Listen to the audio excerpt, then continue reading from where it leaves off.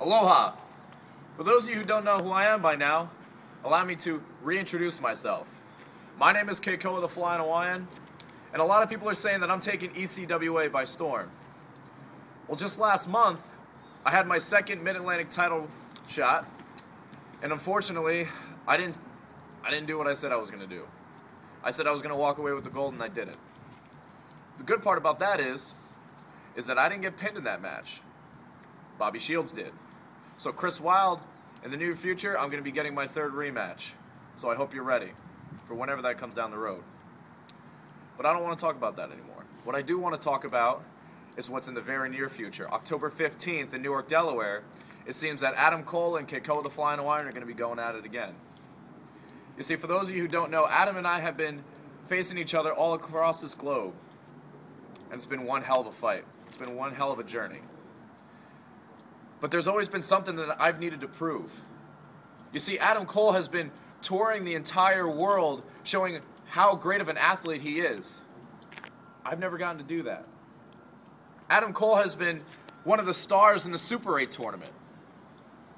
I've never gotten to do that. He's been a junior champion in CZW. I haven't gotten to do that either.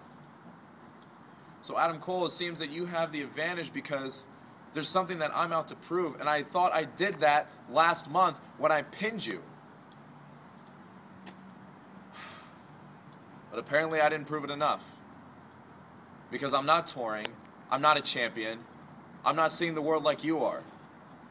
I'm not doing the things that you're doing, and that makes me so... I can't even use that kind of language. But Adam, I respect you.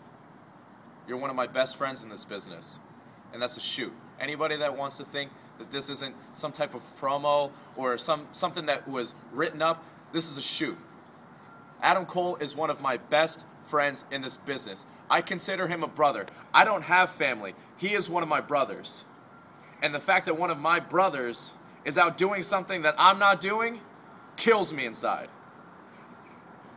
And I feel like I have to keep proving myself more and more. And if the way I have to prove myself is on October 15th and I have to pin him again, then I'll do it. And I'll shake his hand again right after that match, win or lose. But either way, the fans of ECWA know they're going to see something spectacular.